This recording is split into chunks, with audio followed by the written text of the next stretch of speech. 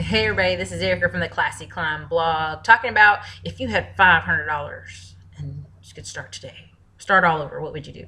So if I had $500 and I had to start all over, and I at least had a car, I would definitely run over to the thrift store, get me a nice button up or two, pin what do you call it? A striped pencil skirt, whatever you call that, and some nice shoes.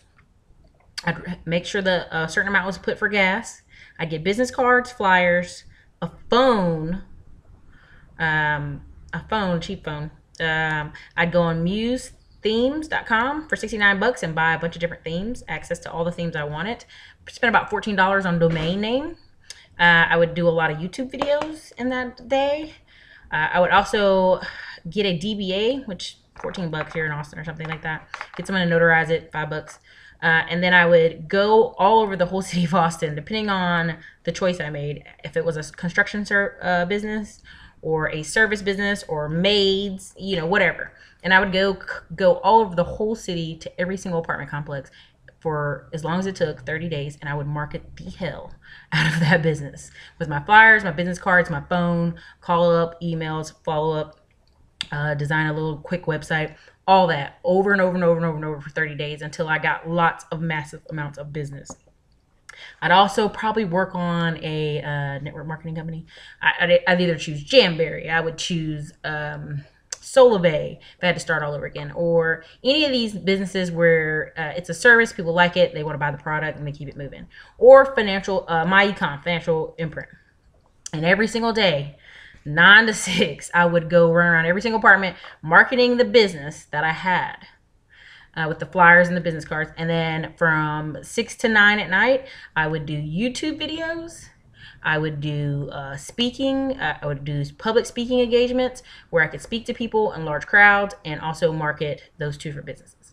So daytime hours, marketing 1 business. Now this is if I had only $500 left and I grabbed a suit, and I grabbed some gas for my car. I grabbed some flyers, some business cards, Muse themes for the website, domain names, and then I would just go to town. I would just go ham every single day. If I had to have public meetings every day at the public library conference room, I would do that for 30 days if it was my last 500 bucks.